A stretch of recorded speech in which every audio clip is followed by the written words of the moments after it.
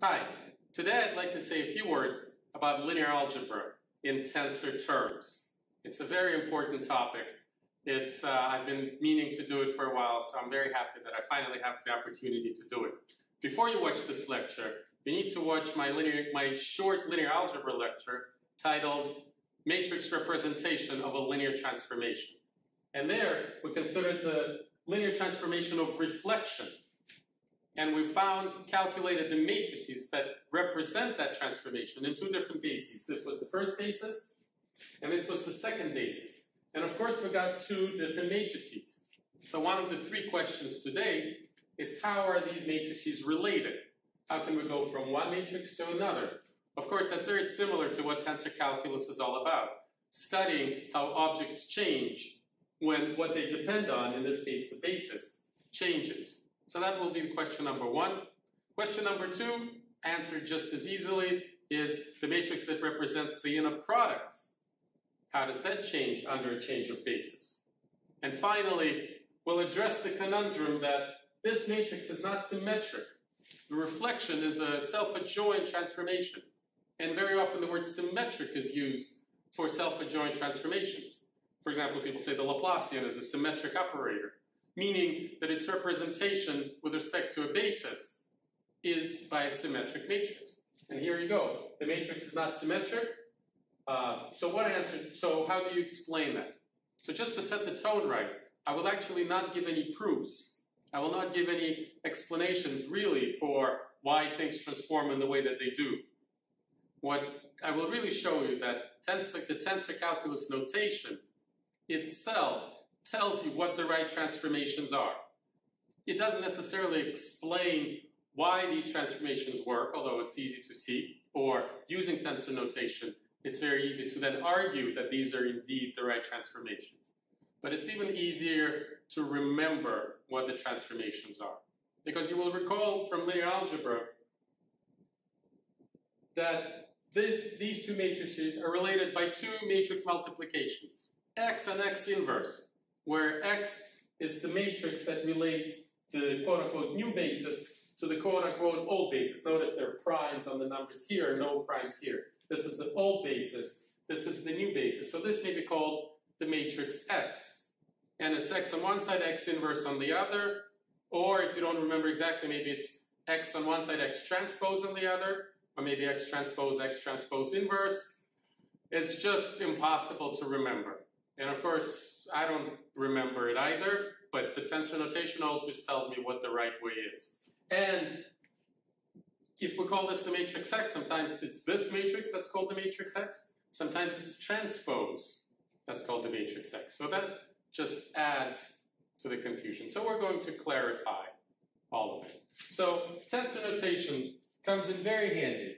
So in tensor calculus, we start with coordinates, and that gives rise to the covariant basis. In linear algebra, it's opposite. It all starts with the basis. And then maybe components of vectors can be considered affine coordinates. So now we have a basis. And of course, in tensor calculus, we would write it E sub I. And in linear algebra, we would write a vector V. If its components are V1, V2, V3, we would maybe, with a summation sign, write VI, EI, both I's on the bottom. But of course, in linear algebra, we would write VI, EI. Excuse me. With tensor notation, we would write VI, EI. So VI are transformations, are the components of this vector with respect to this basis. And actually, the placement of this index, this making it a contravariant type object, will also tell you how the components of a vector change from one basis to another. Now let's think about how we would write these matrices with indices in indicial notation. Of course, they're second order systems, so we'll need two indices. But where Aij, but where do you put them? Do you put them on top or do you put them on the bottom? You will see in just a moment that there is really no choice. And the indices really place themselves. And their being placed themselves actually tells you immediately how the objects change. And it'll show you immediately how to get this matrix from this matrix. Well, let's see. In linear algebra, we would write V equals AU. I'm not entirely sure if these are the letters I used in that lecture. But in tensor calculus, we would write VI equals A. Now, AIJ, we'll place the indices in just a moment, UJ. So where do the indices go? Well, of course, I would go on top, and J would go on the bottom. So a matrix representing the linear transformation, here they are. I counts as the first index, J counts as the second. We have to adopt the convention. That's the convention we adopt. So here's AIJ, here's AI prime J prime. So tensor calculus, rather the tensor calculus notation tells you, even though we're yet to prove it, we might still owe it to ourselves to prove this, but forget about it, because it's abundantly clear how AIJ and AI prime J prime are related. Of course, they're related by the fact that AIJ is a contravariant covariant tensor. So I will write right away that AI prime J prime, which is this matrix, equals AIJ J I prime I J J J prime. So we have the answer in tensor terms. We just have to translate it back into matrices, into the language of matrices. The question came up in the question of matrices, in the language of matrices. We have to answer it, excuse me, in the language of matrices. Now, what are these J's, the Jacobians? Well, the Jacobians, of course, somehow relate the vector Z. So, of course, we know because this is a covariant type object, just by the placement of the index. Now, you should think about this arbitrariness, because of course it was completely arbitrary that we put the index on the bottom. We could have put it on top, right? But then everything would sort of readjust itself, and that change would propagate the whole thing, and the discussion would once again work. So I'm not claiming that this basis element, that this basis is covariant. But let's just call the way in which it changes covariant, right? There is some arbitrariness there. Then the component would change in the opposite way, in the matrix inverse way, and we would call it contravariant. We could have taken the opposite choice. We could have called these with an upper index and called the way they transform the covariant way. Or maybe, well, you see what I'm saying.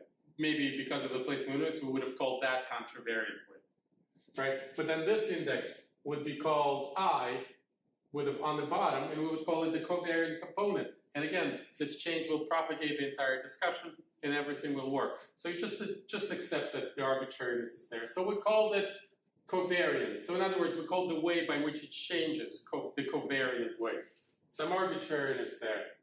So, but we know that then EI prime equals J I prime E I. All right. Let's actually find out what the values of this matrix is. And I want to alert you right away, so that's what we'll zoom in on, because you have to be careful. Again, we're thinking of this index as first, this index as second. That's also convention, but it's a convention that propagates the whole discussion. That choice is arbitrary, which index we're calling first and which index we're calling second.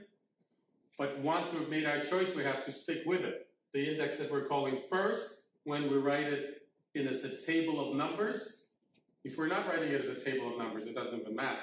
But because we will be writing down matrices, the first index tells you what row you're in, the second index tells you what column we're in. Had we made the opposite choice in terms of what we're calling first and what we're calling second, all of the matrices that we're writing down would have to be the transposes. So you always have to pinpoint the moment when you're making an arbitrary choice, like choosing a normal, one way or the other, But then once you've made that choice, stick with it. So let's figure out what matrix this would be represented by. All right, so here's the word of caution. So because we're now calling this index first and this index second, you're seeing that the contraction happens on the first index. In the video, I will put an annotation that sends you back to a lecture where we talked about the matrix representation of contractions. And you will recall that for it to be straight J times E in the matrix sense, the contraction would have to be on the second index because it's A, I, J, B, J, right? So, but because the contraction happens on the first index, there will be some kind of transpose involved. So you'll see in a moment where that transpose comes in. But let's figure out how the two bases are related in the matrix sense. So I just put them artificially as elements in a column, just so that the matrix multiplication formalism can kick in. So now I just have to think of how E1 prime, which is this vector, is a linear combination of E1 and E2, and these two numbers will go here. Because if you think matrix product, this first line would be this number times E1 plus this number times E2, and that should be E1 prime. And that's very simple because, of course, you notice that EY prime is E2. So just quick word, doesn't matter. The vectors in the lecture were length square root of 3, but square root of 2 won't change this at all. So I decided to make it simply here and call it square root of 2. So the two numbers here are 0 and 2. What about E2 prime as a linear combination of E1 and E2? Well, E2 prime, I think you need to go, 1 second, let me figure it out. You need to flip E2. That will land us here, and then plus E1, and then plus E1. And that would, so the way I'm seeing it, it's minus E2. Excuse me. So this, of course, is a 1. I can imagine so many confused viewers. All right. So, and I forgot what I was saying here. So so it's 2E1 minus E2. 2E1 minus E2. Okay, so now if we talk about the matrix representation of this guy, let me call this the matrix X. Now let me add right now an annotation to another lecture that's entitled Why It Works, that talks about why this sort of matrix multiplication of the component space actually does represent the linear transformation. And there, with very good reason, you will see that we instead of taking column vectors, we took row vectors and we related a row of E's. We worked with a row of E's. Had we done the same thing here, it's not this matrix that would have appeared there, but because it's this row equals this row times some matrix, it would actually be just the transpose of the whole thing. And we would see the transpose of this. And it's actually, now if you think about what matrix represents this Jacobian, it's the transpose of this. It is the transpose of X transpose that represents this as a matrix. Precisely because what this relationship right here is meant to capture exactly this relationship, this matrix relationship right here. And because the contraction is on the first object, what the matrix that you see here is not the matrix that represents this object, it is its transpose. So if you want to find a matrix that represents J, I prime, it would be the transpose of this, which is 0, 1, 2, negative 1.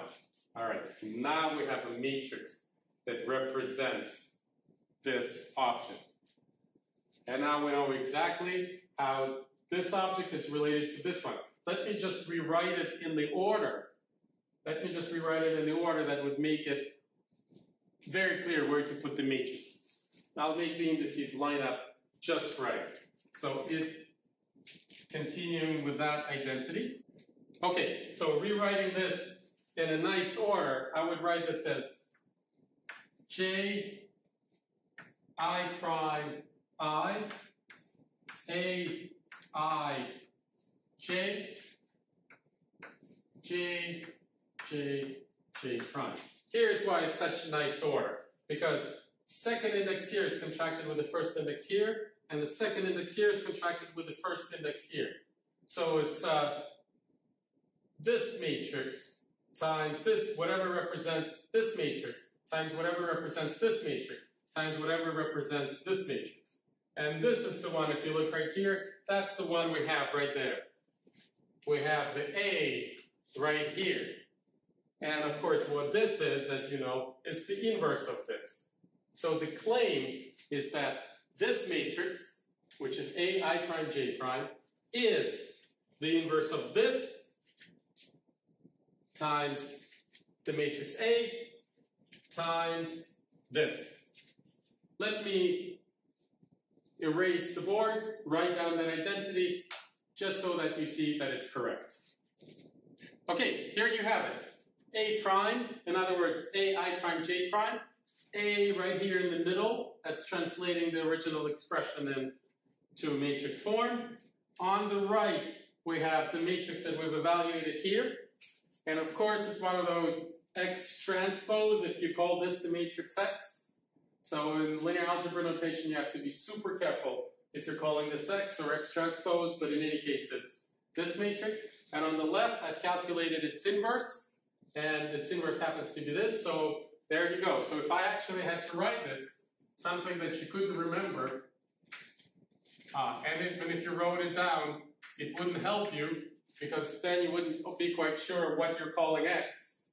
So I think any attempt to remember this is futile. But the linear algebra notation, the tensor calculus notation, the placement of the indices just easily reminds you. Just tells you, makes it easy to remember. You don't have to remember it. It reminds you what matrices to use. But in matrix notation, you would have to say X transpose and X inverse transpose. But you don't need to really worry about the linear algebra notation, which is not bad here, just doesn't help you remember. And the tensor calculus notation does, and you can multiply these matrices out, and you will see that you will indeed get this. So here's what we've succeeded at. I think the more important thing we've succeeded at so far is started thinking about the fundamental things in linear algebra in tensor notation. Of course, the matrix notation is far more important in linear algebra, because that's what really makes linear algebra algebra, and the fact that everything can be expressed as matrix multiplication, all of those ideas are very powerful. And of course, the matrix notation is number one. But the tensor notation also has its utility, and it's especially great in two situations. Number one, when you have to think about transformations and how things transform under a change of basis. That's what I meant by the word transformation. And then also if you need access to the individual entries of the matrix, which we discussed in the context of quadratic form minimization. And we had a lecture on that, so I'll add a link to that lecture as well. All right, so let me erase most of the board, and we'll talk about the inner product in tensor notation. Thank you.